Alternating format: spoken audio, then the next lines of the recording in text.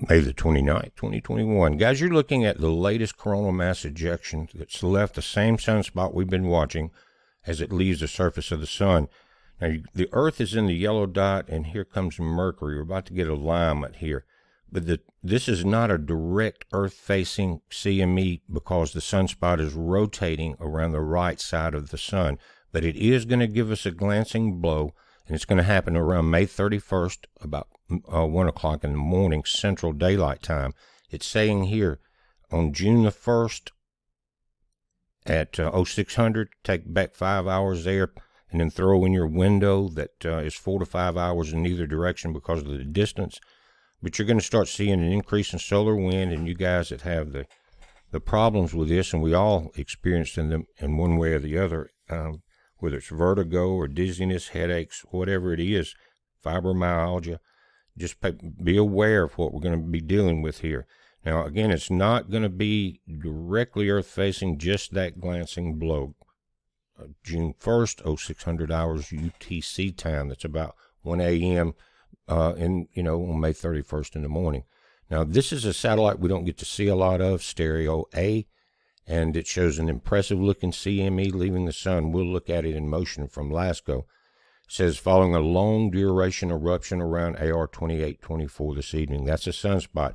And long duration means that it takes it a while, and the energy is spread out over time as it comes towards your planet. Proton 10 megaelectron volt integral flux at about 10 PFU expected. Now, you think that's powerful, but guys, CERN is dealing with not megaelectron volts, but TeV. Okay, tetra electron volts. So when you see those spiking, consider how much more powerful some of the energy in CERN is during the collisions. But notice how long that slope takes right there. That's a slow duration flare, and so it's going to take it that long to pass by our planet. Now, looking at it from an Earth-facing perspective, this is LASCO C3, and you can see as we get up to, there's the 26th on the shot, coming the 27th, 28th coming up. And by the way, guys, the 26th, when that last coronal mass ejection came across, one of the volcanoes up in the Aleutian Islands almost immediately erupted. We'll take a look at that. LASCO C2 coming up to the right, 28th, coming into almost the 29th, right there. Powerful blow. It's a good thing that one wasn't directly Earth-facing. We would see more problems with it, but there will be some problems with just the skirting blow. Check it out again.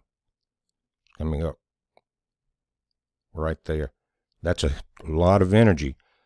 This occult disc that you see in the red center here is like you blocking your hand, blocking the sun with your hand so you can see. And but the white circle within there is actually the size of the sun. So that was a very large explosion. Now, talking about the long duration part of this flare, you can see it easily here. You're going to have the flare come up, then the hider flare runs all the way across the top right corner of the sun. And, that's a huge area. Once that happens, you start seeing the lines of force start to light up as they transfer energy back and forth. Watch this. And this is an Earth-facing satellite, too, and that's why I'm saying this is kind of to the right of that, and that's why we're not going to get a direct blow, just that glancing blow.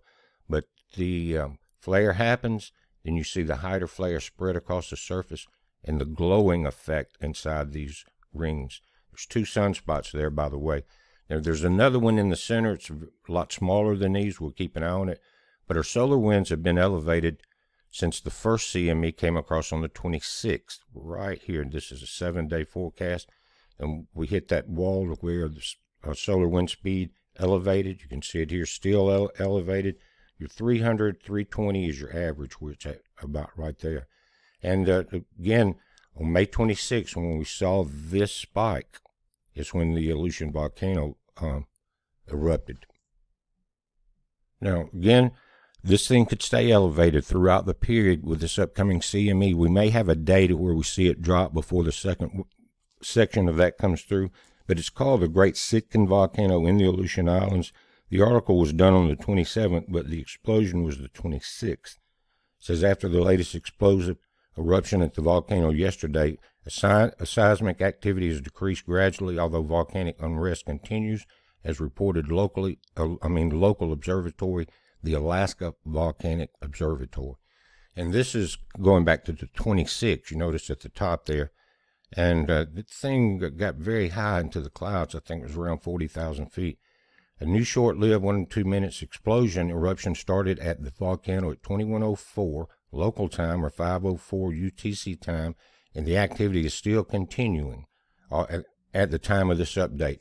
And I think it's calming down now, but guys, you're either going to have both volcanic eruptions and seismic movement with your tectonic plates, or one or the other. And we've been seeing a lot of tectonic plate movement over the last month, and a lot of volcanoes erupting. And it's always a classic sign of grand solar minimum, because your shields are weak and that energy from the sun feeds into the core of our planet via the magnetic lines of force. And you start seeing these explosions, but in grand solar minimum they're worse because our shields are weak, and that lets this happen. And the way they know this over the past history of the ice, the cooling periods of moderate minimum and the other ones, they've drilled down in the Arctic ice, and they can date it kind of not like tree rings, but with the layers, and they picking up during these moderate minimums, in that ice is embedded a lot of volcanic ash. So one goes hand in hand with the other. In other words, you start getting a lot of ash in the air, you're reflecting the sunlight back up, and the cool period gets cooler. But right now, again, watch for the upcoming CME. This thing is about to turn away from our planet. A couple of weeks, we'll see if it's still there. But guys, we're watching it. You watch it. Oh, by the way, touch the button below and subscribe to our channel. I would appreciate it a lot. Heads up. Be safe.